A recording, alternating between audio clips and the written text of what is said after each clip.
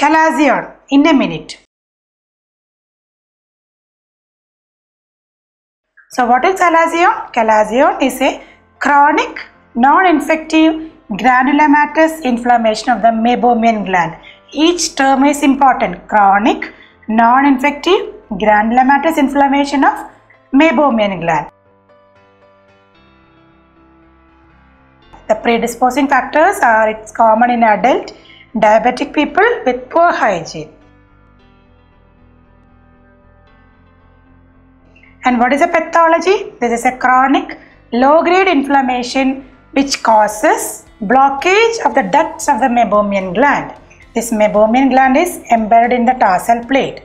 It will cause retention of the secretion and it will lead on to inflammation, then distension of the meibomian gland. Then what are the symptoms? You have to keep in mind this is painless swelling, then which is gradually increase in size.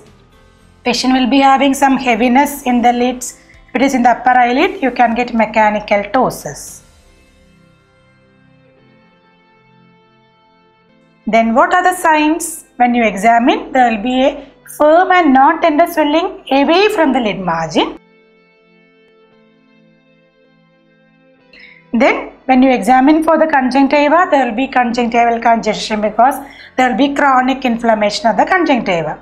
Sometimes you can get a granuloma on the conjunctival side. And you should know about the course of chalazion. Rarely it can go for self-resolution in case of small chalazion. Sometimes it can cause conjunctival granuloma, which we get as a swelling on the conjunctival side. Sometimes it can get secondary infection, calcification and malignant transformation.